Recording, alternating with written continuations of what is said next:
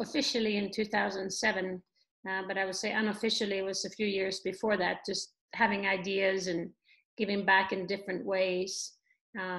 It was just a way for me to say thank you, a way for me to give back to the game of golf that's been so amazing to me and my family. And I'm just thinking of all the places I've been and the people I've met. And I mean, it's been incredible. So, you know, I wanted to do something that I understood, something that's close to my heart, something that I feel like I can contribute. And you know, so it started with, you know, and still is today, obviously 12 years later, but we are providing playing opportunities for young women around the world. But, you know, we started small with one tournament in the US, and then, you know, the concept is it's more than golf. So it's not just, you know, 3 days of golf. We try to do seminars or workshops.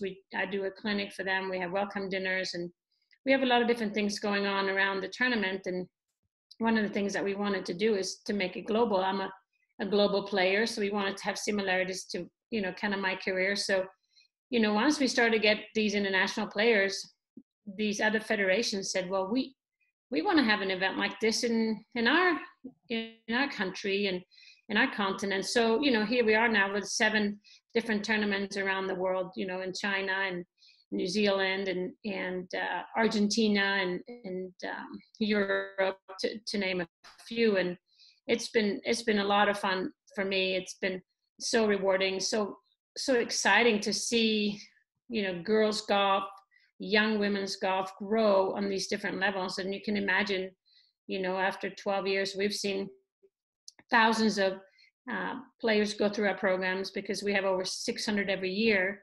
You know, we have 150 that play on the Symetra Tour. We have over 70 that play on the LPGA Tour.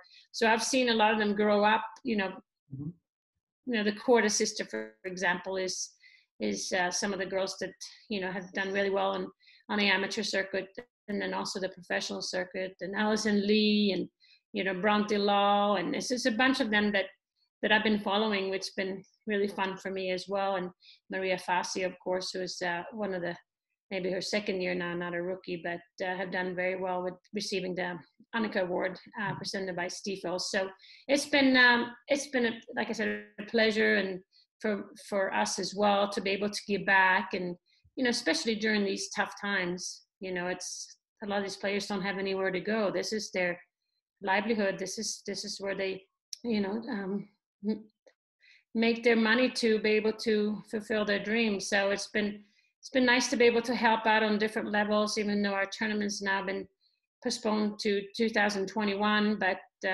you know, there are other things that you can do to support them and keep that dream alive.